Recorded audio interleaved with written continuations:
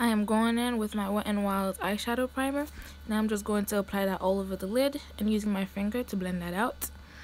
I did not show the products that I use because I know I haven't done that yet, but I will very soon. So I'm just going in with a transition color right now. It's from it's from a palette, a gift. It was a gift that I got from Sephora. It was from Sephora. It's just a palette with like eyeshadow, blush, and some cream lipsticks. So I'm just going in with like some orangey color, kind of like a dark brown, dark orange color. I'm just gonna apply that all over the lid with a fluffy brush, and then I'm going in with another fluffy brush, but with a darker color this time, more like on my crease area, and I'm just going to blend that all over, kind of going for like a cut crease, not too sharp, just a little bit.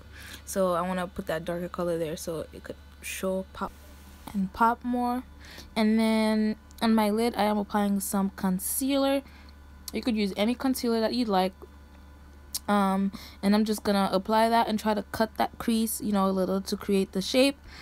And I'm applying the concealer because I do have shadow there that I don't want, so the yellow that I'm going to put there could pop more, and so it could stay on longer, so it could be more pigmented. And I'm just going to cut that into the shape that I want. Alright guys, so I lost some footage, so I went ahead and did my eyeshadow the other side.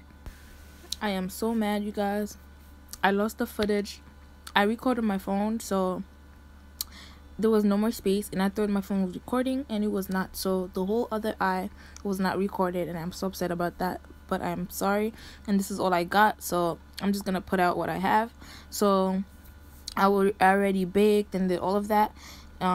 So I just went in with some bronzer, the one I got from NYX, the matte bronzer, and I applied that on my low light areas. And then I'm going in with my Physicians Formula medium skin tone highlighter, and I don't really like it. I just bought it. I don't really like it because it looks a little white, and I noticed that on camera, but I wanted to use it, so I guess that'll do for now.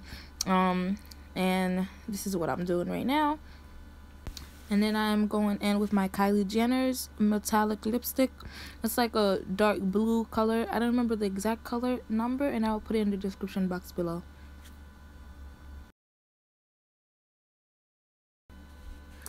And then you guys, like I said before, be careful when you're applying liquid lipsticks because you don't want to have to go back in with concealer or your foundation color to clean up the mouth area. Alright, and so on my eyes, since I don't have the footage for it, I just have some green on my tear duct area, yellow on the lid, some little cut crease going on, a little orange on the bottom lash line, just dramatic.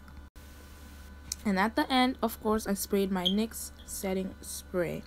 You guys, thank you so much for watching. I hope you guys enjoyed this video. This is the look that I went for today.